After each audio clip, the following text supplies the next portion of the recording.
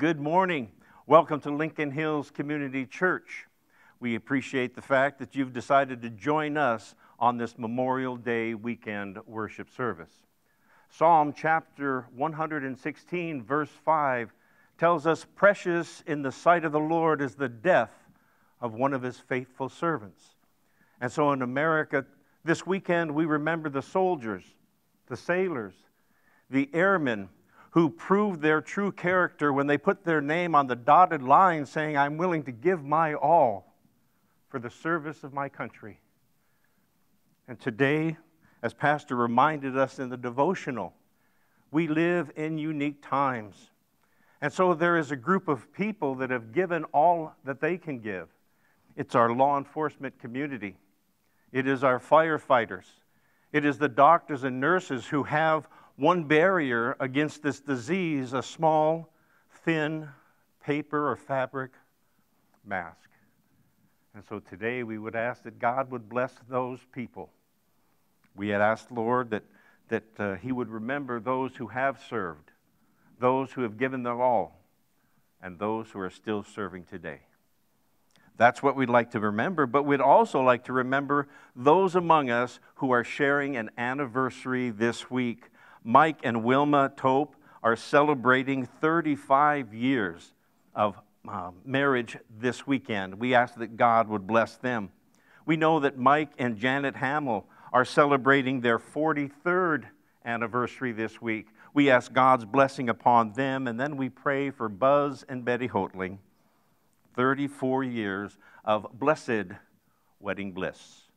And so as we remember our soldiers, our sailors, and our airmen, let's remember the joy that comes to us through the marriage ordained by God. Heavenly Father, we thank you that you love us and call us your children. We thank you for the blessings that we've seen today and the hope that we have for tomorrow. And Heavenly Father, as we turn around and we remember those who have given their all, we would tell you thank you for placing us in a country like America, where we do not forget the sacrifices of those who have come before us. We would pray for those workers, those first-line responders that are giving their all today. And Heavenly Father, with the joy unmatched, we would ask your blessing upon these couples as they celebrate their anniversary. We pray for our singers, our musicians, and our technicians today. Lord, we pray that the Spirit of God that dwells in this sanctuary would go out to the homes and offices of the men and women who receive this message. We would pray for our pastor as he gives your word in your Spirit as we testify about Jesus. And we ask these things in Jesus' name, that you would share your joy with those on stage, for we ask it in Jesus' most precious, most perfect name. Amen.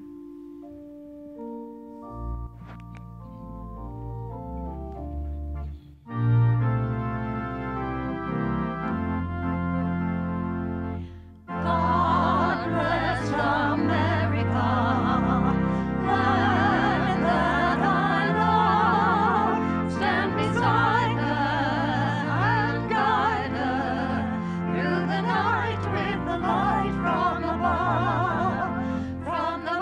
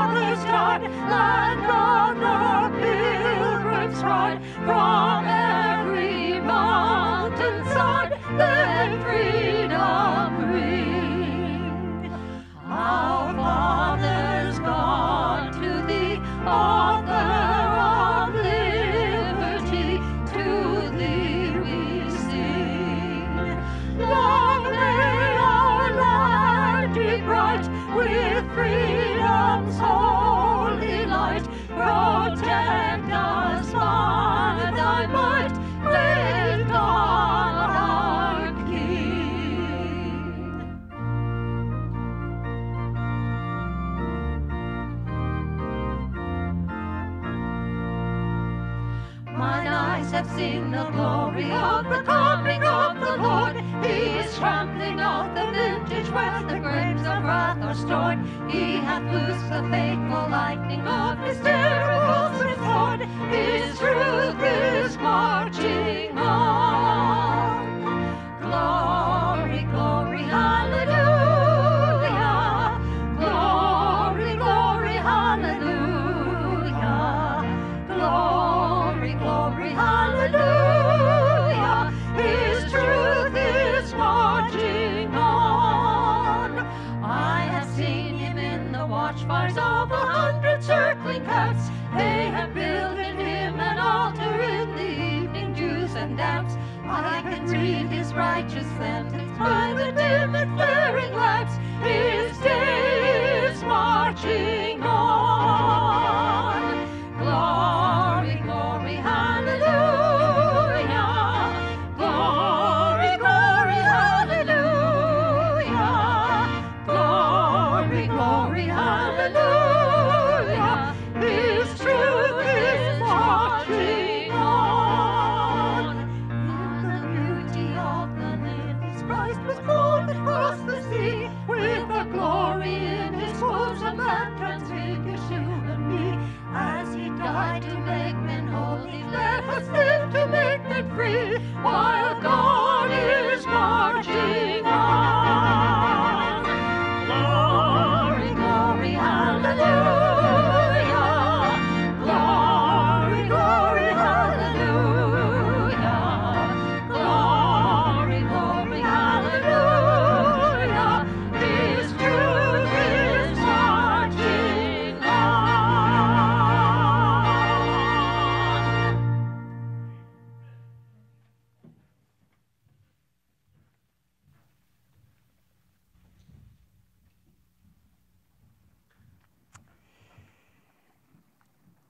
Following the Korean War, President Dwight Eisenhower asked that a code be developed for our American military personnel. It was a code that would give the guidelines for how our men and women in arms were to conduct themselves at all times, but especially in time of war. And it's come down to us today as being called the Code of the American Military Personnel. And on this Memorial Day weekend, it seems very appropriate for us to remind ourselves of what our men and women in arms and in uniform commit themselves to doing in behalf of our country. Let me read it to you. You may follow along. I am an American fighting man, personnel, in the forces which guard my country and our way of life. I am prepared to give my life in their defense. I will never surrender of my own free will. And if in command, I will never surrender the members of my command while they still have means to resist. If I am captured, I will continue to resist by all means available. I will make every effort to escape and aid others to escape. I will accept neither parole nor special favors from the enemy. If I become a prisoner of war, I will keep faith with my fellow prisoners. I will give no information or take part in any action which might be harmful to my comrades. If I am senior, I will take command. If not, I will obey the lawful orders of those appointed over me and will back them up in every way. Should I become a prisoner of war, I am required to give name, rank, service number, and date of birth. I will evade answering further questions to the utmost of my ability. I will make no oral or written statements disloyal to my country and its allies. I will never forget that I am an American fighting for freedom, responsible for my actions, dedicated to the principles which made my country free. I will trust in my God and in the United States of America. We're going to take a moment now and to salute those in our church who are serving in the various or have served in the various armed forces. And you're sitting at home as we show your branch. You may feel free to stand up We honor you even though we can't see you. God bless you.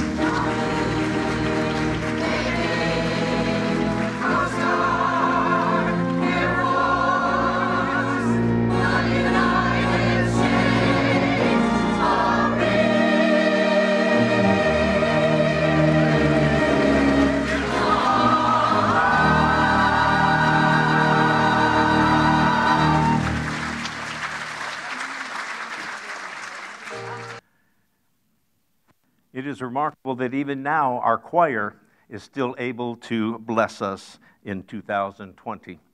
I wanted to call attention to a couple of members of our church who are going through a difficult time. J.D. Bruce is in Sutter Roseville Hospital. He's suffering from AFib, and he had difficulty breathing, and I asked his wife, was he scared?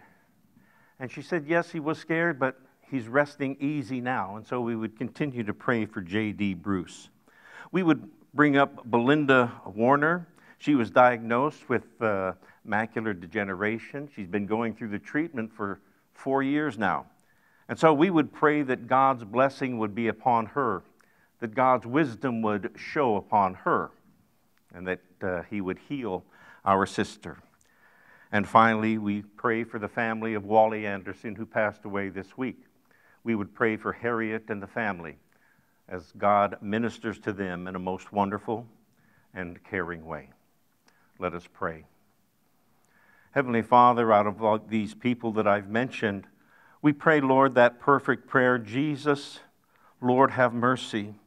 We pray that you'd put your healing hand upon J.D., that you would give the doctors wisdom and skill. We pray for peace for the family in every way. Lord, we would pray for our sister Belinda, that you would raise her up, that you would strengthen her. Lord, as she told me, that she knows where her journey ends, but she knows she does not walk alone. And so, Father God, we praise your name that she has that confidence in you.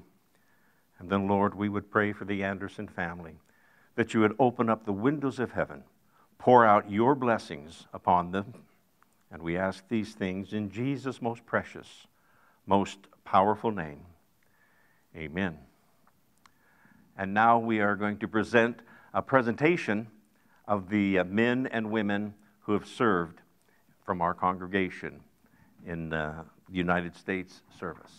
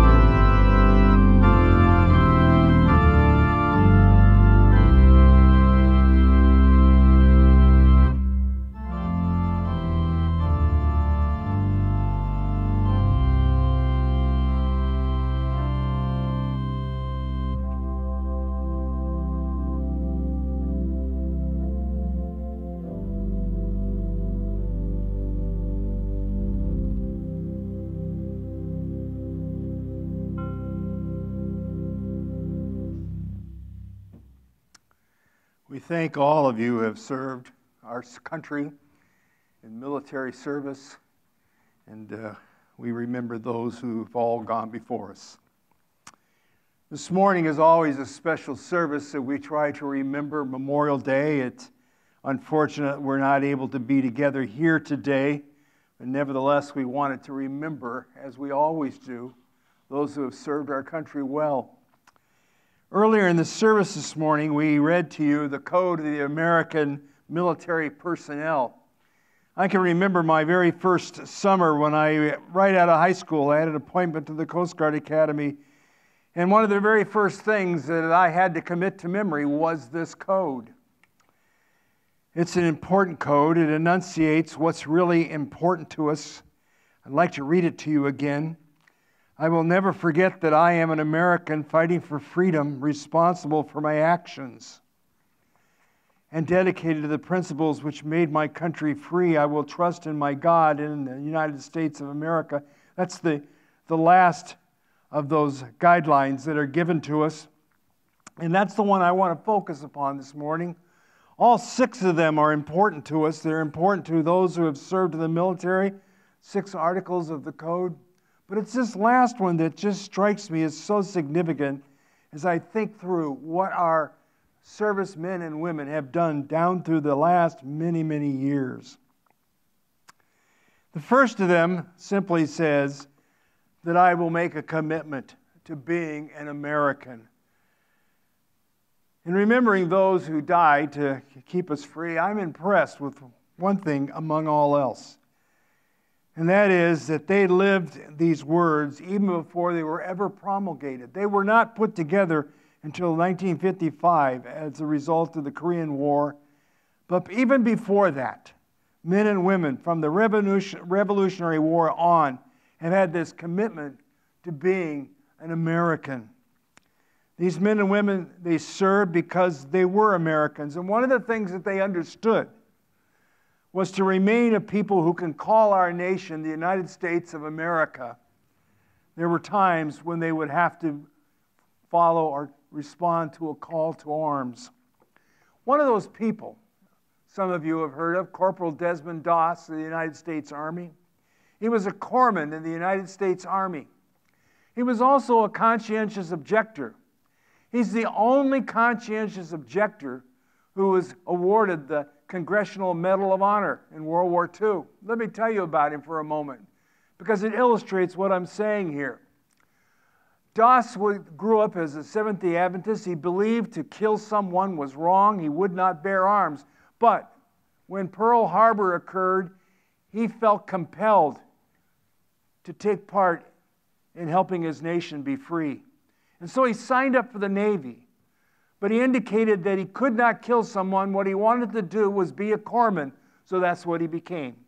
He was a medic in the United States Army. Before it was all done, he had won 2 Bronze Stars, a Purple Heart, and finally the Congressional Medal of Honor. That was given to him on the island of Okinawa near the end of the war. He and his company were on an escarpment, which is kind of like a plateau there on Okinawa, and they were being mowed down by machine gun fire by the enemy.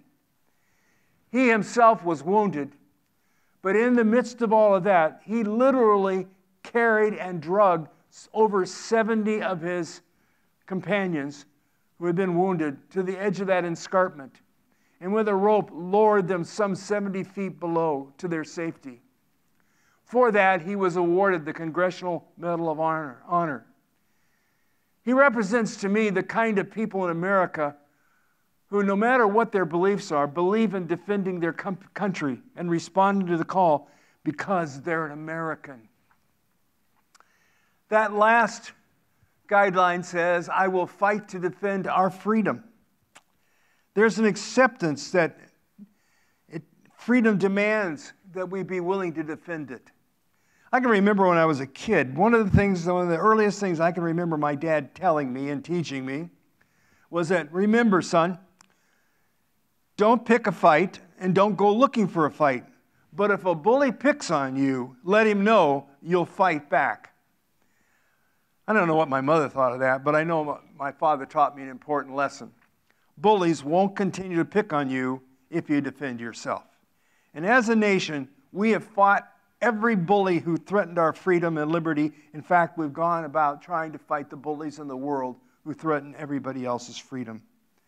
We accept that sometimes we need to defend our freedom. Then there's the matter of our responsibility. Let me go back to this for a minute. Fight for the defense of our freedom. Our forefathers, the Revolutionary War, they felt that they had to fight. And we all know that Declaration of Independence. Let me read a little bit from the preamble to you.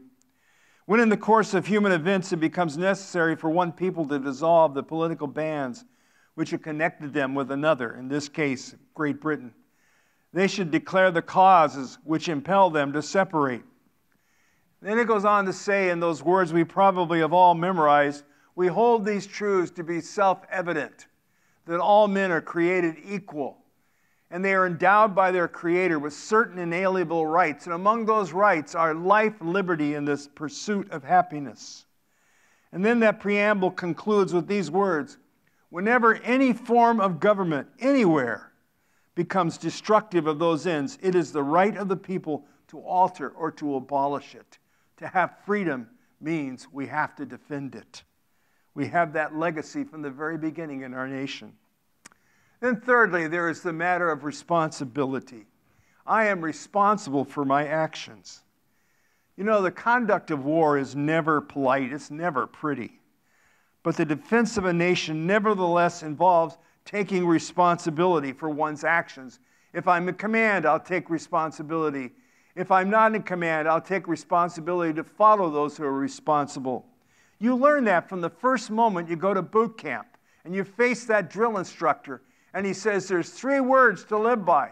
Actually more. Aye, aye, sir, no, sir, and no excuse, sir. You learn that there is never any excuse because you bear the responsibility. Responsibility was what I witnessed following 9/11.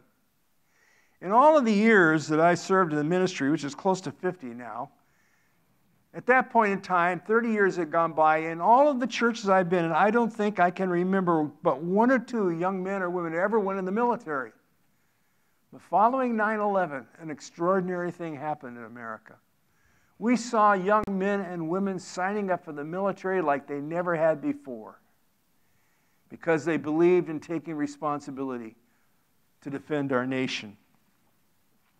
The fact that today's military is an all-voluntary military is a testament to the men and women who believe in shouldering responsibility for freedom.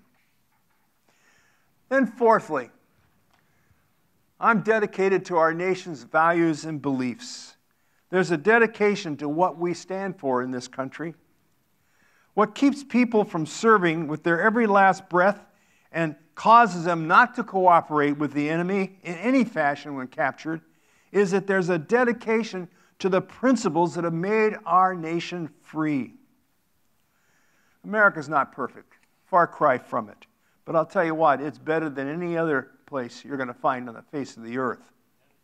Freedom has been purchased at a tremendous cost by men and women down through our history. It's filled with men and women who paid the ultimate price because they believed in the freedom that we have, and they believed in defending it. One of those people, one of the very first ones that you and I probably ever learned about when we studied the Revolutionary War, was a young man named Nathan Hale. Nathan Hale was a 21-year-old Yale University graduate. He was a teacher in Connecticut.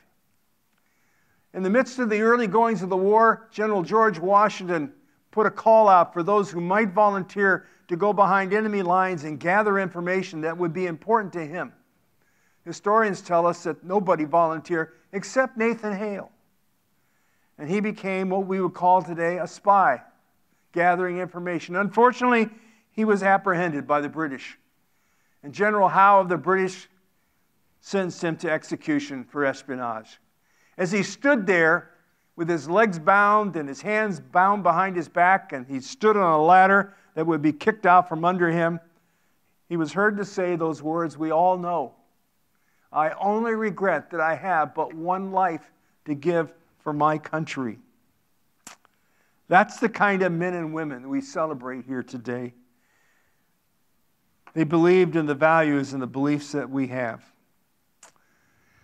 The last thing that's good to remember is that I will trust in God and the United States of America.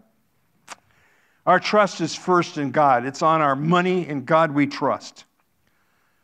And without God's directing hand, there would be no America to trust. The records of Americans in conflict are filled with situations in which we never should have won. Circumstances were divinely orchestrated that brought American victory, that dictated a turn in the war. Let me tell you about two instances. One of those, I'm sure you know, the Battle of Midway. The Battle of Midway took place 6 months. The day of the battle was exactly 6 months after Pearl Harbor, June 7th, 1942. In that battle, the American fleet, which had been crippled, sent out 3 carriers. They sent out the Enterprise, the Hornet, and a third carrier, the Yorktown, which was just barely put back together after the Battle of Coral Sea a month before.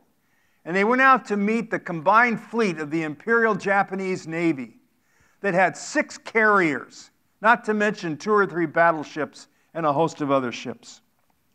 In that battle, which we had no business ever winning, the goal of the Japanese was to invade and take Midway Island, from which they would launch an attack against Pearl Harbor and clean up the rest of Pearl Harbor, and from there could launch to the West Coast. It was a crucial battle. Historians recognize it as one of the most critical battles in the history of the world. In that battle that we had no business winning, through a combination of incredible errors by the Japanese, also as a result of the fact that our intelligence managed to break their code and we knew they were coming, our ships, the 3 of them, went out there, and in 5 minutes, this is incredible, you know the story, in 5 minutes, 3 of their first line, newest carriers were destroyed. And only hours later, the 4th one was destroyed. It was an incredible battle. When I read the story of that battle, I cannot help but recognize divine turning point of the war. And it was. It was a turning point in the war. They never recovered from this. But God's hand was in it. Let me tell you about another that maybe you're less familiar with. The War of 1812. Well, we vaguely know that because there was a song back in the 60s, you know, the Battle of 1812, Battle of New Orleans. But anyway, in this war that took place about 30 years after the Revolution, we came near to losing our independence again. The British had invaded Baltimore. Their troops had marched all the way to Washington, D.C., and they were in the midst of setting fire to everything in Washington, D.C. Did you know that the White House was totally burned down? The only thing left standing was the walls. That's how severe the invasion was. And then something happened. Less than a day after the attack, a sudden, very heavy thunderstorm, possibly a hurricane, put out all the fires. It also spun off a tornado that passed right through the center of the Capitol, sitting down on Constitution Avenue. And it lifted 2 cannons off their mounts and dropped them several yards away, killing several British troops. And following the storm, the British returned to their ships, and many of those ships were already badly damaged. And the occupation of Washington, D.C. lasted just 26 hours. Those who study weather will tell you that in the history of Washington, D.C., in the last 300 years, there has only been about 2 or 3 tornadoes ever set down there. The hand of God was there. Our American fighting men, they believe in God because they know without Him we cannot win. And we believe in America because He's made us free. The story of American military personnel is one to be proud of. And today, you and I give thanks for those who gave, as Lincoln said in his Gettysburg Address, the last full measure of their devotion, that this nation under God should not perish from this earth.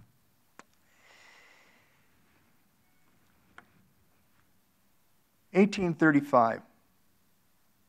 A French political philosopher by the name of Alexis de Tocqueville decided to come to America. He marveled at what had taken place in America, and he wanted to see firsthand the American experiment that had brought about democracy as we are beginning to experience it here. When he came, one of the things that he noticed were the churches. He wrote back, he couldn't get over the fact that how many churches were filled with people. It caused him to write this statement: America is great because America is good. If America ever ceases to be good, America will cease to be great. Ladies and gentlemen, we are in the midst of a new battle right now, a battle the likes of which we've never known.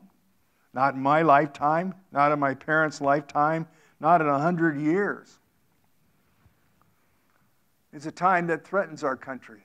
It threatens our economy, and it threatens our health. It threatens so many different things. But it's a time which God can deliver.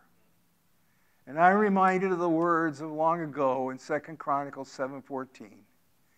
If my people which are called by my name shall humble themselves and pray and seek my face and turn from their wicked ways, then, when they do that, then will I hear from heaven and will forgive their sin and heal their land.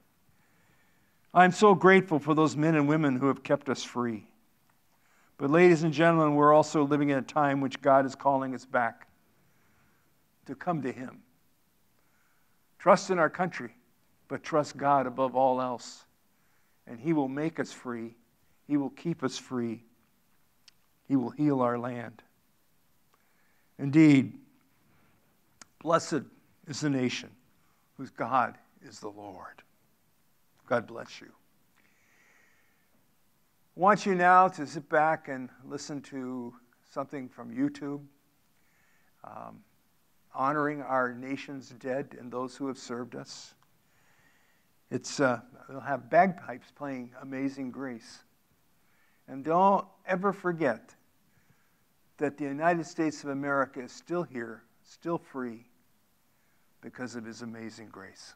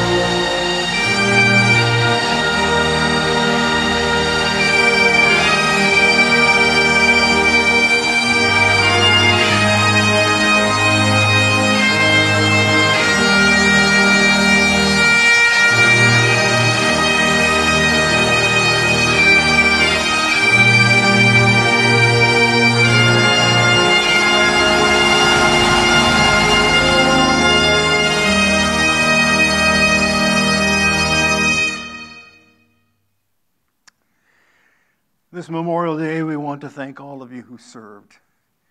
And God bless the United States of America, and God bless you. I'm going to ask our elder, Rich Kauser, to come now, and he's going to close our service in prayer.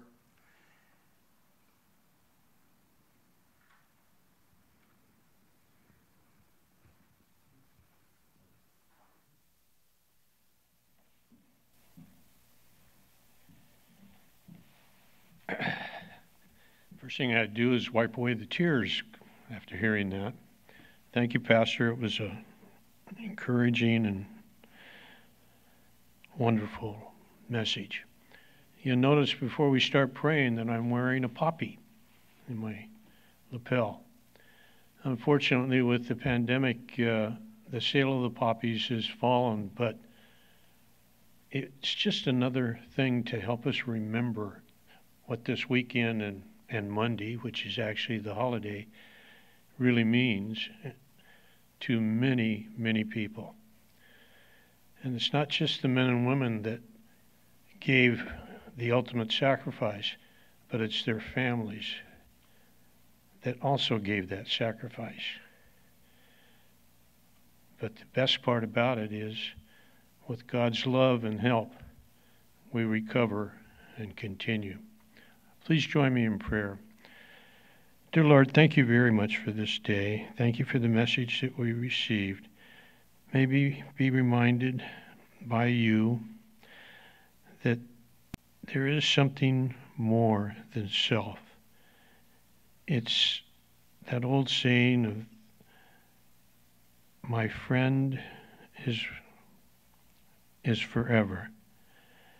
And I pray that we will remember the men and women that have given their lives and their families, and not just this weekend or Monday, but throughout the year, especially when we see a young person, man or woman, in uniform. Just take a moment and say thank you. We ask all of this in your name, Jesus. Amen.